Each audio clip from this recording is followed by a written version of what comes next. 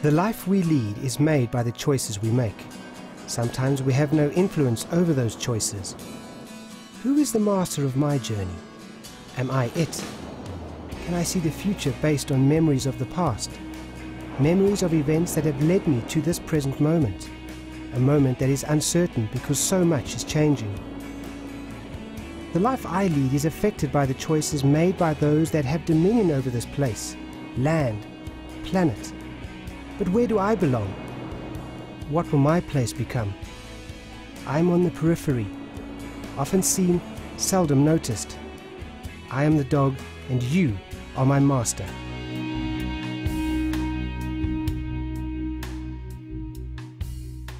AfriCanis is the general name for all of the South African indigenous dogs. It refers to Africa, the continent, and Canis, the dog. Over the centuries, the AfriCanis dog has been shaped by Africa for Africa. They have become a perfect product of their environment. Their African heritage goes back some 7,000 years to the dogs that traveled with the Neolithic herdsmen from the Middle East into what was then virgin territory for dogs on the continent of Africa. Today, AfriCanis is found in the tribal areas all over southern Africa. One woman in particular who has taken a great interest in the AfriCanis as a land race is Edith Gallant, who along with her husband Johan have been instrumental in establishing the AfriCanis Society. Both Johan and Edith have been involved with dogs for most of their lives. We had been around in the rural areas, Johan and I, for investigating these dogs. We were curious. We had been in purebred dogs before, and this dog started to fascinate us. And so we said, yeah, and we went into the rural area and saw these dogs with the traditional people and the traditional hunting and the way they behave around the homestead. And it started fascinating us. We had a group of people who was sort of very keen to make the awareness to what these dogs were existing, because they all thought, well, they were just, you know, little mongrels hanging around there and with no reason to be there, really. The AfriCanis is not a breed. It is what we call a land race. What is the difference between a land race and a breed? A breed is artificially selected for certain height, size, color. And most of our breeds of today, or modern breeds, only exist for 150 years. These dogs have been with humans for thousands of years. And why a land race? Because these dogs only exist around the rural areas with the traditional people, and there is no selection have been done for these dogs. They live in nature, they breed in nature. It's natural selection, is the survival of the fittest. It's not because they look red or brown or striped or with standing ears or with floppy ears or with a curly tail that the ones are AfriCanis, what we have named them. But they are land races because nobody has selected them for a certain look. I once watched you from a distance until a primal need drove me towards you.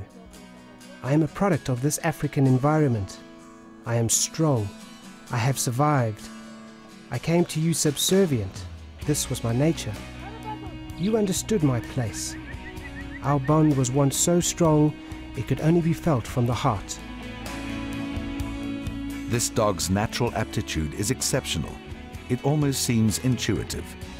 Edith has conducted aptitude tests on her AfriCanis dogs and found that they excel, even more so than some of her purebred dogs. The natural behavior, what that test looks for, they still have it, what our purebred dogs don't have.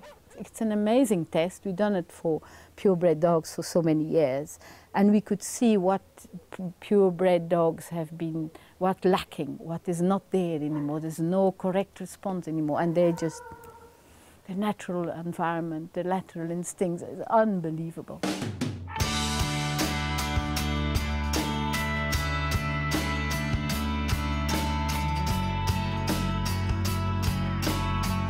Most of our purebred dogs, even if they end up in the rural areas, what chance of survival have they? Our Aboriginal dogs, the land races, have survived ticks, worms. They never have been dewormed. They have never been inoculated, and they survive. Our modern breeds have always been inoculated, dewormed, injected. So the resistance to disease in our modern breeds is so little. You know, they come in the rural areas where they don't get the proper food, they don't get a luxury food. So the chance of, let's say even if that dog, now that border collie, breeds with a landrace, they might have a litter of puppies. How many of these puppies will survive? Very few. Don't forget that even today, most of our rural black people, indigenous people, don't eat meat every day. It's a luxury. Meat is still, you know, exceptional for certain circumstances or for certain ceremonies. So the dogs get the scraps. They would get the left of the pot of the putu, and of course the rat and whatever they can scavenge. Dylan Harvey has lived in the Transkei with his family for many years. He owns a retreat way off the beaten track, and because of this remoteness, he has developed close relationships with the local community. Needless to say, as with most locals, he has some interesting insights into this land race. But they're almost like a cockroach. They don't need to be dipped, from what I've seen. They don't have any vaccinations or anything. They only weigh about 15 kgs at the most, or even 10. Traditionally, these dogs have been able to fend off ticks and diseases, but recently, with changing climates and milder winters, the ticks are not dying off. Coupled with the strengthened resistance of the ticks, the dogs of the Transkei have been under attack. My world is changing. Summers seem hotter. I no longer fear the frost. The natural balance is tipping. I am not as strong as my ancestors were. And what happened was, like years ago, is the government appointed people to be in charge of the dipping tanks. So all up and down the Wild Coast here, they're dipping tanks for the cattle. Those dipping tanks are to maintain the animals. It's government run and everything. And then what happens is they put schools in here. And they took the guys that were doing the dipping, controlling the tanks, they took them out and put them in as security guards at the schools. And they gave the communities the responsibility for looking after the dipping tanks. Dipping is a specialized thing. You've got to have your quantities perfect. German precision, you know. You can't be playing with thousands of liters of water and putting in not enough dip, because then it just doesn't kill the animal and the thing doesn't die and it becomes immune to it. So all these dipping tanks that are running around here, they've put, not intentionally, just through knowledge and experience and quantities and that kind of stuff, they haven't done it correctly. So the dipping isn't working. So the ticks that were dying before aren't dying anymore. When Richard Norton moved to the Transkei recently, he started the Transkei Dog Rehabilitation Project, based in Port St. John's. The project is a grassroots non-profit organization that is doing what it can to help alleviate the overwhelmingly tough conditions that dogs in the area have to face.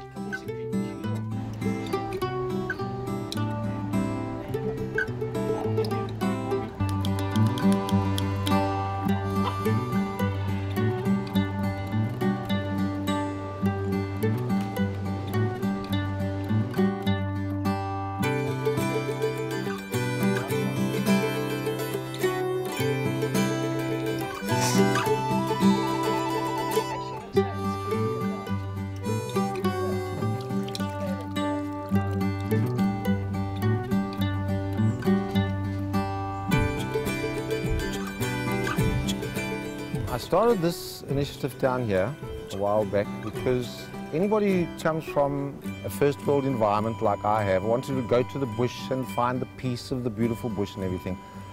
You come down to the Transkei and you see the state of the animals. You drive on the roads, your first perception is, as you're driving down the road, you're seeing dead dogs. And you look at this and you say, my goodness, you know, where's this stemming from? Then you live here and you start understanding what's transpiring and what's happening in the communities. And I felt something needed to happen, something needed to be done. I learned so much from the communities. They love their dogs. They actually love their dogs, but they don't have the resources to be able to deal with it. When we go into the community, we need to be able to inject the dogs, deworm them, provide the very basic services that these guys are requiring, you know, to be able to look after their dogs. But more importantly, to be able to show them that more is not better, less is better.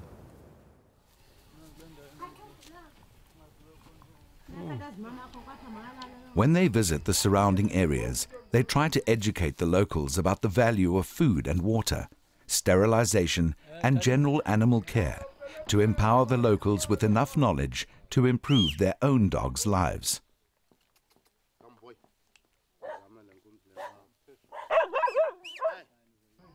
As part of a broader plan to spread this project throughout the Transkei, Richard has approached the municipality, the SPCA and local vets, believing that the best route to success is through cooperation.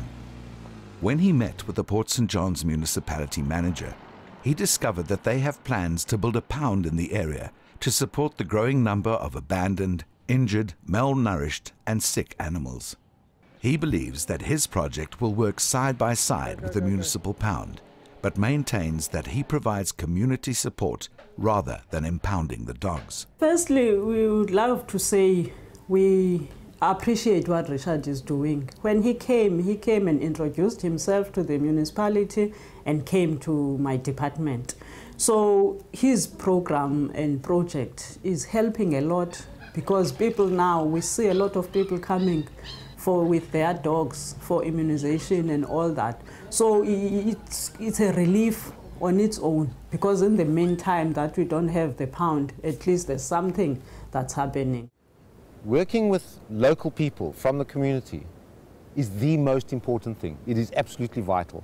And in Victor, I've managed, well, not me, but I'd say the universe sent me along Victor because he's grown up in this community. He's an educated person, he's a thinking person, and he really does love animals. It's incredible to see him with animals.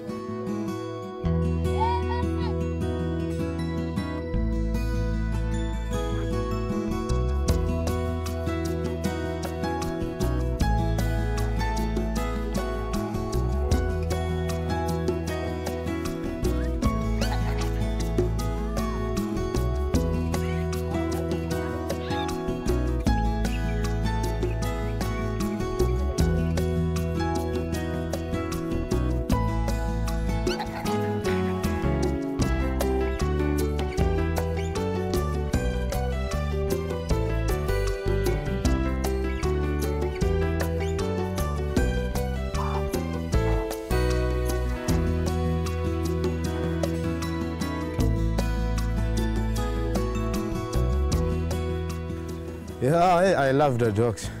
I can't tell you that.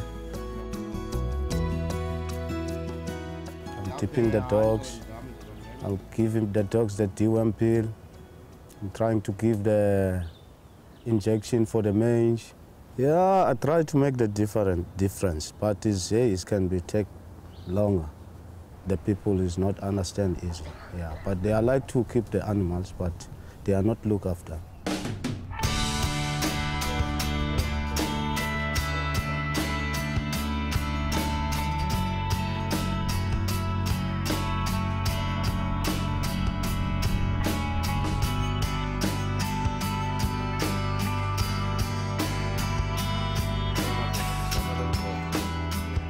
He's helped me because others I'm not have anything for a treatment of dogs.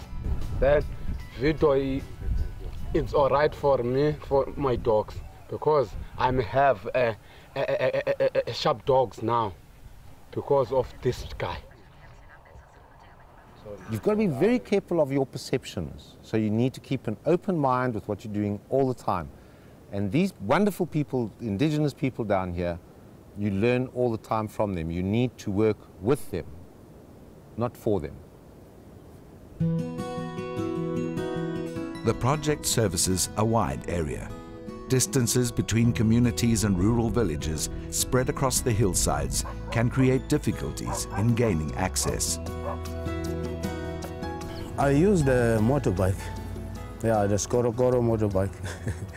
because it's not good. But I try to go to go to the communities. But the motorbikes is quite old. Sometimes it's leave me on the way. I call my Richard to come to pick me sometimes. So I'm still doing well now, but my motorbike is old.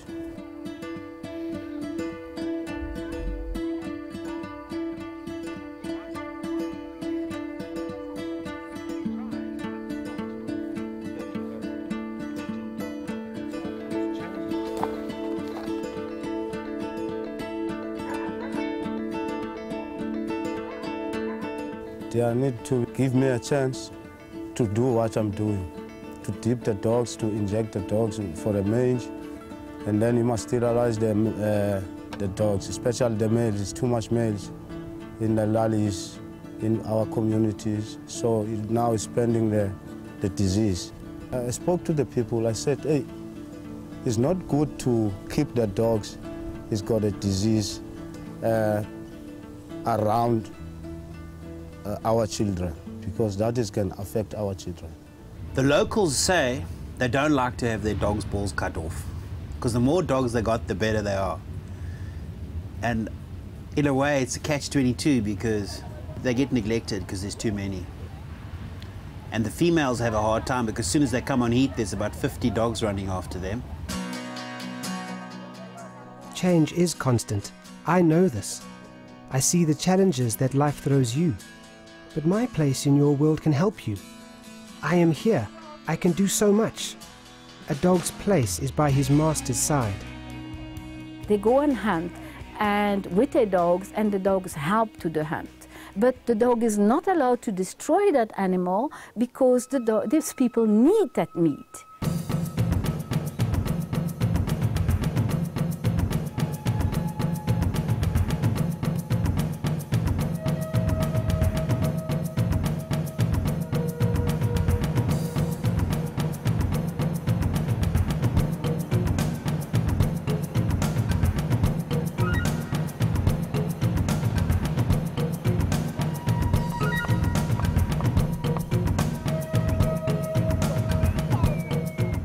My ancestors spoke of times where game was plentiful and the hunt successful. Today we travel far, run longer. I am not sure what we're looking for anymore. We find the scent, we find the spoor, but nothing. They're good watchdogs, they're territorial. But they've got teeth like razors, and they can be the most aggressive creature on earth. When he says, you're not coming here, you know you're not coming there, otherwise you better have a big stick.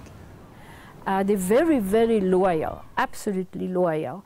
That comes also from their background, because the black people, again, we're talking about remote rural areas, don't tie up their dogs. If the dog doesn't stay with them, that's fine. He just disappears, never to come back. So the bond must be very strong to stay around the homestead. If the puppies at the 7 or 8 week of age disappear, I'm sorry, it's very harsh, but they just disappear because they don't have this bond to the people. They have to bond naturally, because it's not like our modern breeds and us people that cuddle them and fancy them and overpower them. These dogs are just there. They're part of the environment. They're part of the picture.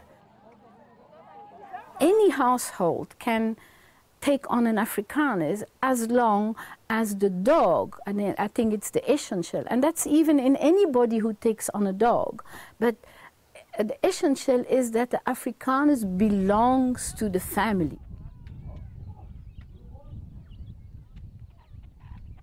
Dogs in these far-off rural areas are for the large part being neglected. The relationship between dogs and their owners seems to have changed significantly over the years. Not all the dogs are lucky enough to be part of a household that offers them regular food or water. The bond which is so important has not been developed. These dogs are forced to become self-dependent.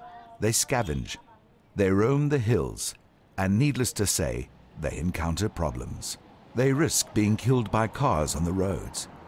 poisoned if they are suspected of stealing chickens or injuring goats. They mate indiscriminately, and thus the cycle is perpetuated. All our lifestyle has been revolving around human beings and animals being friends. To us it was practical when you say the dog, your best friend. The changes now that are taking place, we no longer see that closeness of people to animals. Hence, they are roaming around the streets. So you know that the reason for them to be in that street is because they are hungry. No one is giving them love. No, because the dog loves to be loved, because it returns that love. The boss is asking me, why always the dogs is following you, you know. I said, no, just because I love the dogs. Better than I love you, you know. If you don't love the animals, real love, they can't bring you the love. But if you do the real, it can love you. Even I'm walking around in the communities, the dogs just come to me, the people there say, hey, you mustn't leave this dog to come to you because they are biting. But they are come to me, they are making the friends.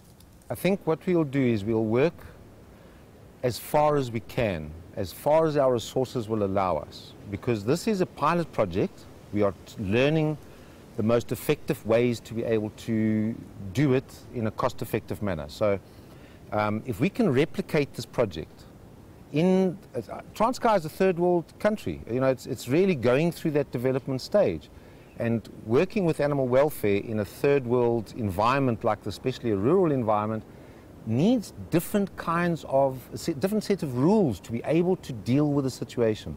So we will work as much as we possibly can with the resources we have, and if we can replicate and what we have learned and do that in the next town further down, the next town further up, that will be the goal. We have to change the goalpost. Traditionally, it will change. It might not stay all the time, but if we want to keep them existing, they will have to find a new use for them. Not during be a pet, that's okay, but that's not all of it. Most important would be to have any modern application in a working situation.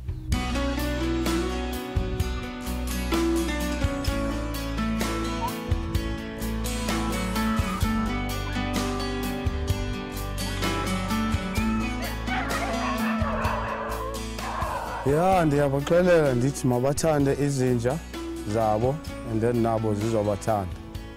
Ndithi hlonipha inja yakho nayo izokuhlonipha.